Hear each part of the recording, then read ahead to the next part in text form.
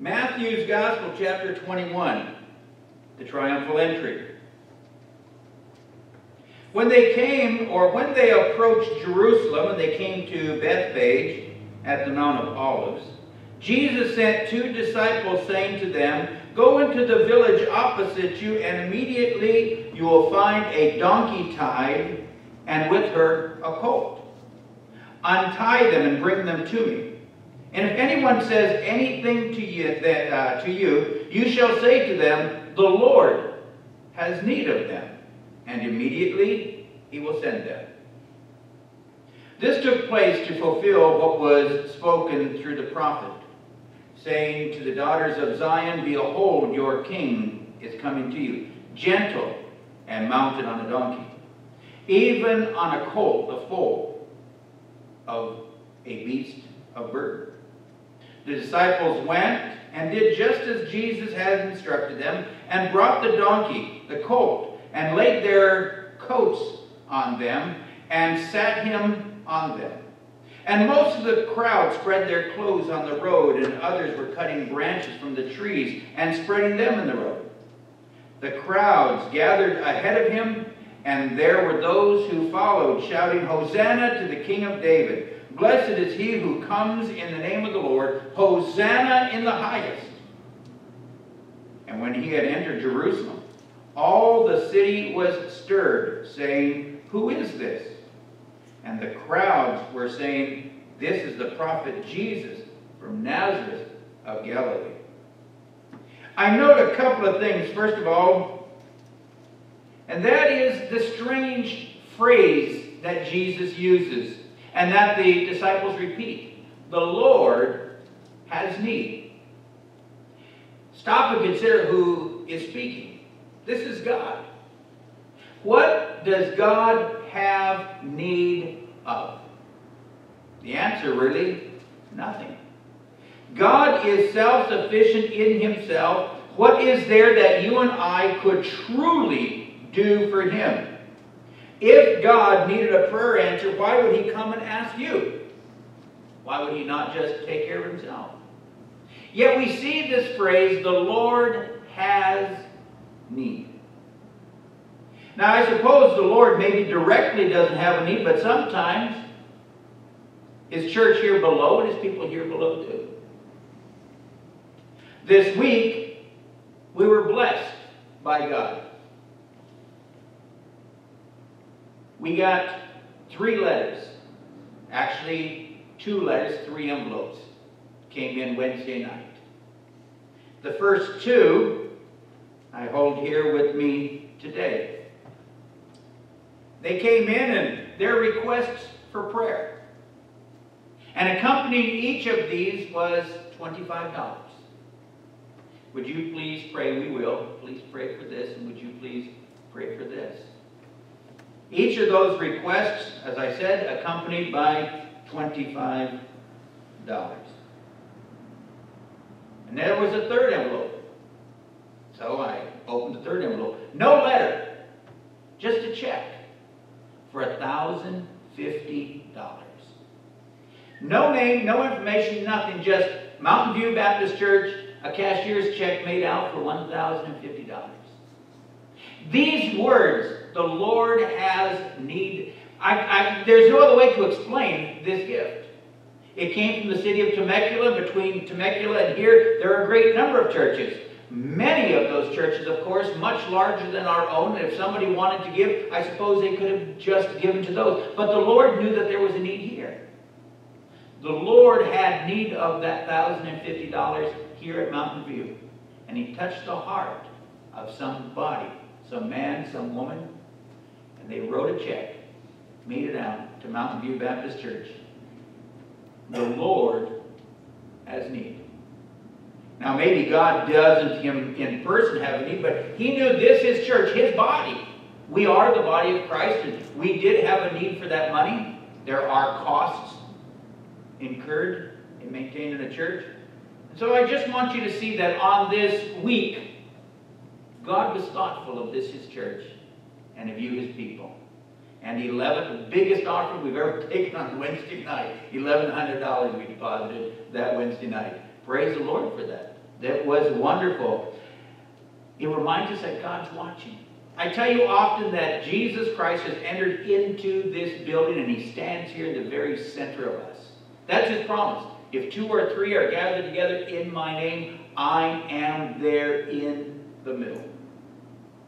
And he definitely was with us as we prayed or began to pray for Wednesday night. But this has nothing really to do with my sermon, the triumphal entry.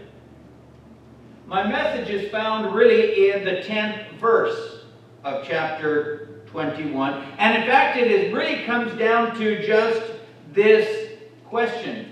And when he was coming to Jerusalem, all the city was stirred, saying, who is this? Who is this? It is a question that was asked then. First of all, let's take a look at this question. The question, very simple, who is this? As the crowds come out of the city, they had heard, many in the city had heard of the resurrection of Lazarus. They had heard of a man just a few miles away who died, was dead for 4 days, in the tomb for 4 days. And lying there in that tomb, suddenly a man called Jesus came to the city, asked to be taken to the tomb. Standing outside the tomb, he would say, Lazarus, come forth.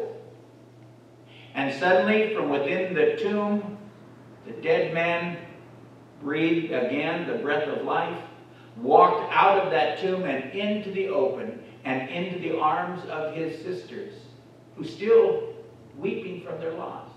And suddenly there's their own brother to comfort them. And the city was just amazed at it. Jesus, just the Friday before this, would have gone and had a dinner in the house of Mary and Lazarus. And so the crowd begins to hear the story, begins to spread through the people about a man named Jesus who raised the dead. The story now goes, and of course many of those from Galilee, where Jesus had performed the majority of his miracles, where he had performed the majority of his preaching, many from Galilee followed him. And those from Galilee coming behind, those in the city of Jerusalem hearing of his approach, come to the gates to begin to see him, to try and see him, to begin to hear what it is that he has to say. And the question begins to spread throughout the crowd. Who is this? Who is this?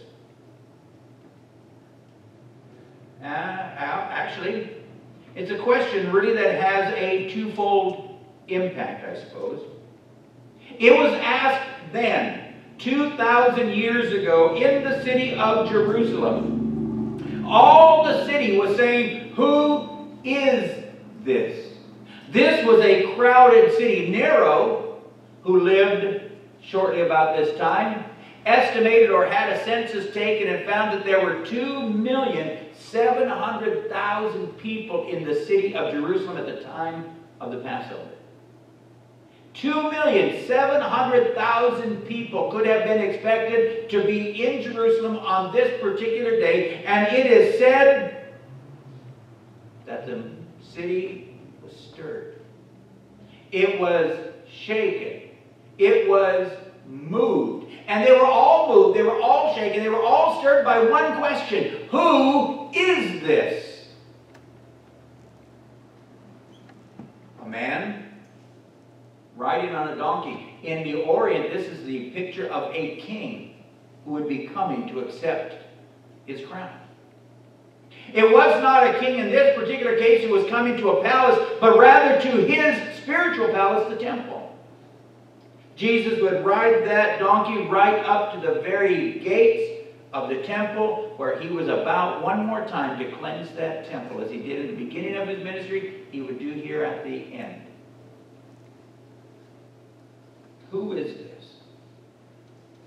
This procession, I suppose, may have seemed somewhat strange. You can imagine the high priests were questioning. You can imagine the royal courtiers were questioning. Herod was in town. Pilate was in town. All of them wondering, who is this man? What is this that's going on today that has stirred my city? What is this that they go out and they shout, Hosanna to the Son of David? Are they planning on crowning a king? Are they hoping to remove us? That question that was asked of the ancients is still being asked even today. I suppose it could be said that all the world has been moved, saying, who is this? The procession passed. As Jesus passed through the city and the town, as Jesus made his way up the hill and into Jerusalem, and finally coming to rest there at the temple. This procession had passed. But the processional events would continue. It would not be long before they would crucify in another procession this man. This man would be dead, and he would be buried. And some thought that perhaps the procession had ended. But wait. Soon there's news. News of another resurrection. Not only of a resurrection, but the news of the ascension of Jesus Christ. Though he was dead, he overcame death in the grave. He went one more time. He left as he came from heaven, so he returned. And we have the story of the ascension of Jesus Christ. The gift of the Spirit is given. The call of men to believe. A story, perhaps of one of 9 wonderful days? No. For this story has spread from land to land and from age to age. It survived 300 years of the harshest of persecutions. It rose again fresh from the wreck of the Roman Empire. I suppose this procession has moved on through time and has even changed the very current of thought. Created new institutions. I suppose to some degree it helped to form the nations of the world today.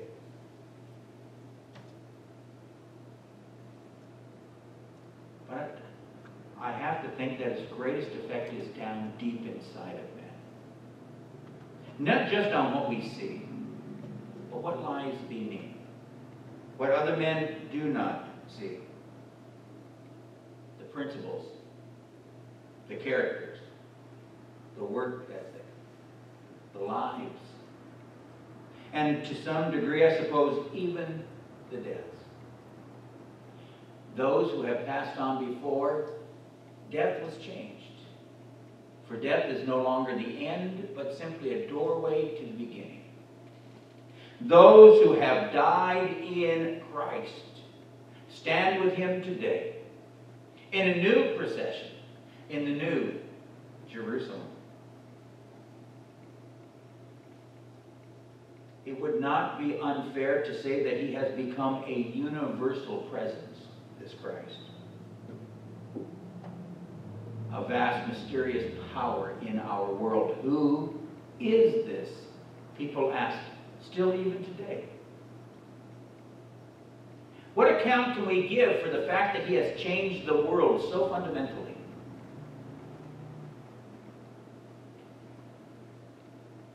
Who is this?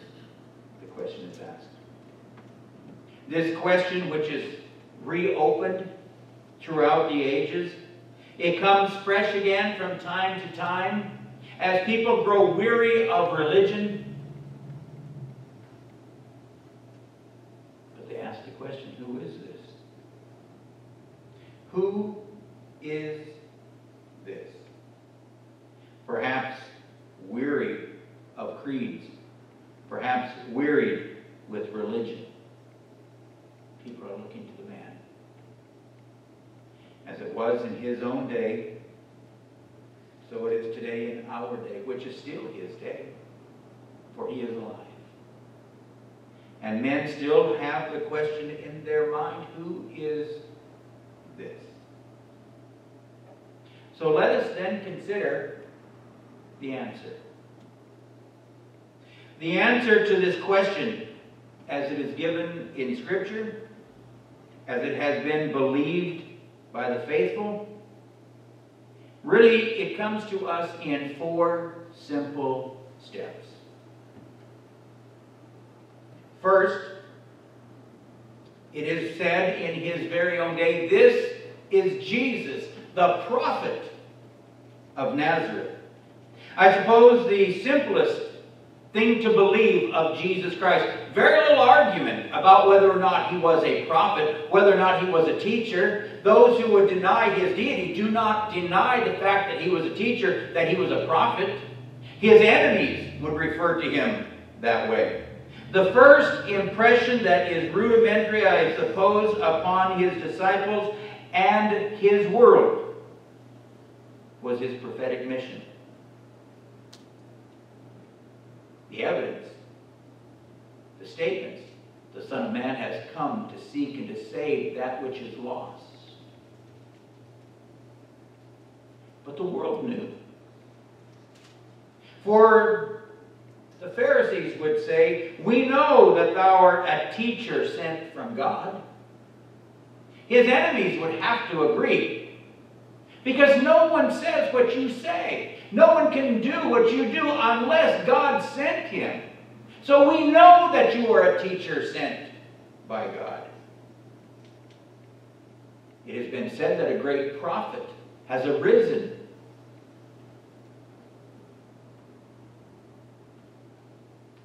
This was heard to be said throughout Jerusalem. This is of a truth that prophet.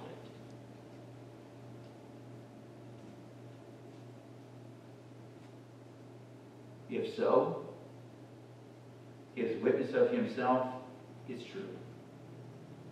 For he was a prophet. He is the prophet, priest, and king. His early followers, even his enemies, knew that he was a prophet. And so one of the first things that you and I might learn of Christ is that he's a prophet. But it doesn't end there.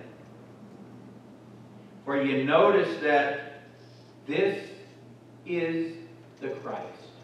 If it's true what he said, if he was the teacher come from God, if he was that prophet,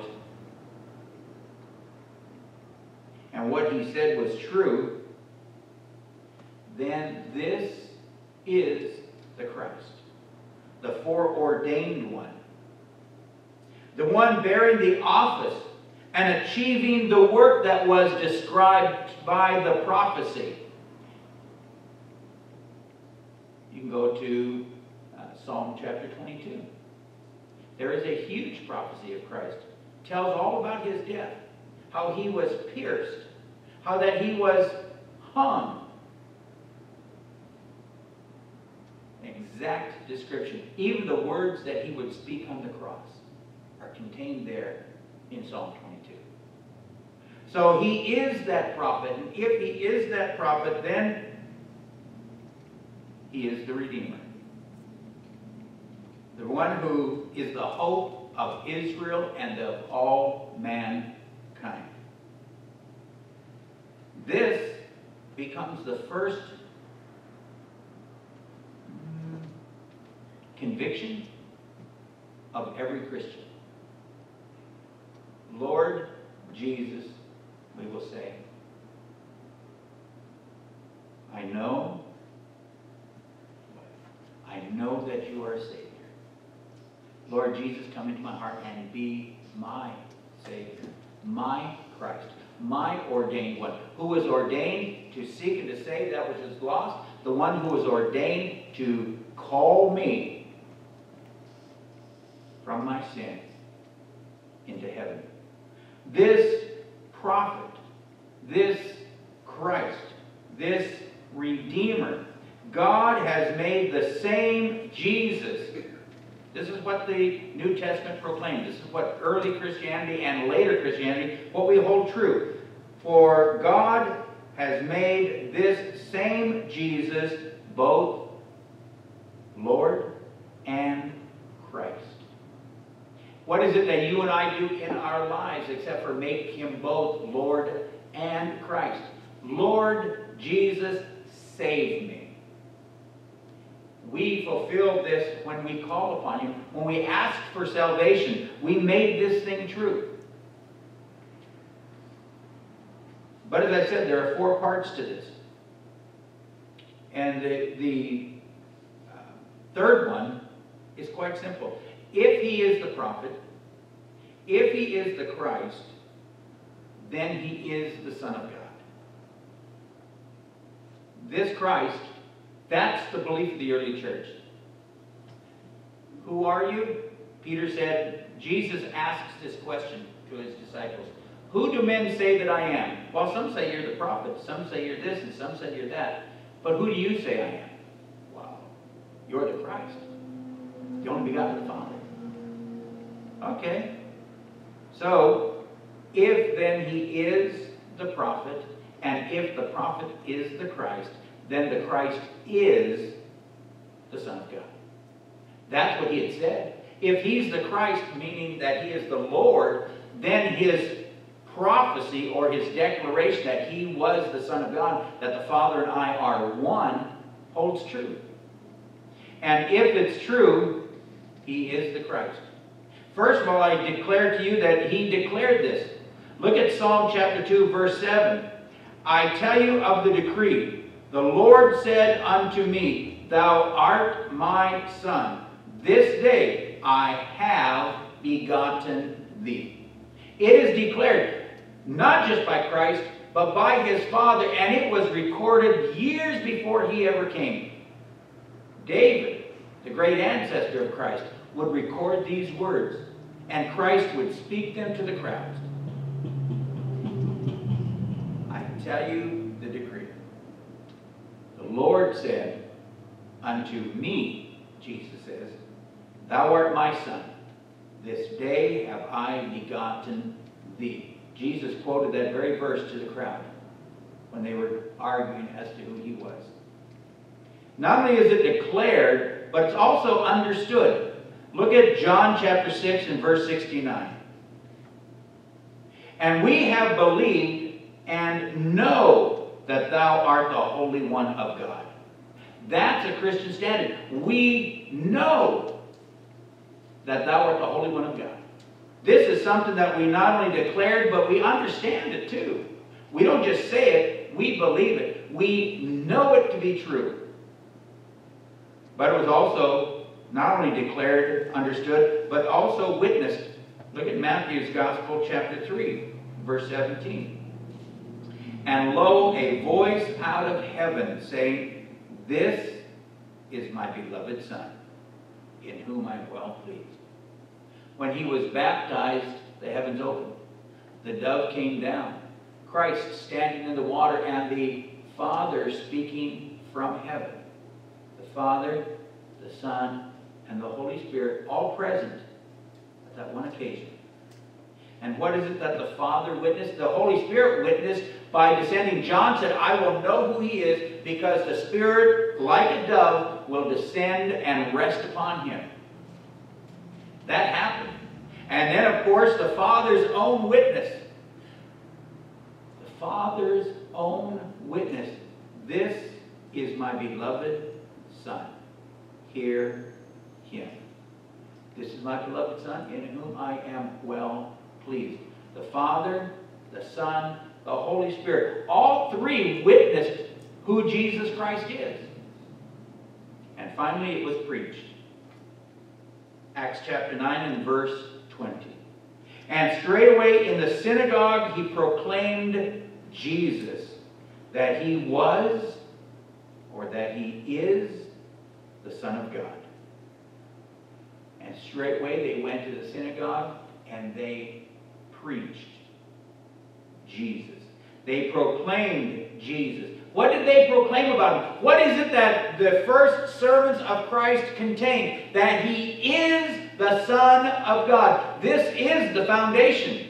This was his triumphal entry. This is why he marched in. The King is coming. If he is the King, he is that prophet. If he is that prophet, he is that Christ. If he is that Christ, he is the Son of God. And fourthly, he is the Word. He is the Word who was with God in the beginning. As John would say, who was with God and who is God. If he is the Christ, he is then not only the Son of God, but he is God. He is one with the Father. He is the one, according to Paul, by whom all and John both proclaim that he is the one who created all things, and that by him all things consist. There is nothing that is made that was not made by him, Jesus Christ. Christ, not only our Savior, but our Creator, the giver of life. The one who breathed into the nostrils of man and he became a living soul. No wonder he gave you your first breath. No wonder he says, I can give to you new life. This Word is God, blessed forever. He was the light and the life of man. Therefore, he is the Redeemer and our eternal life. Questions, the answers, and the conclusion. If this Jesus, and I speak not only to those in this room, but to those listening through the internet, if you should meet this Jesus as the disciples did, and if he should approach you as he did them and should ask the same question that he asked of his 12, who do men say that I am? What would you say? I suppose you could tell him what men say. Some say, others say,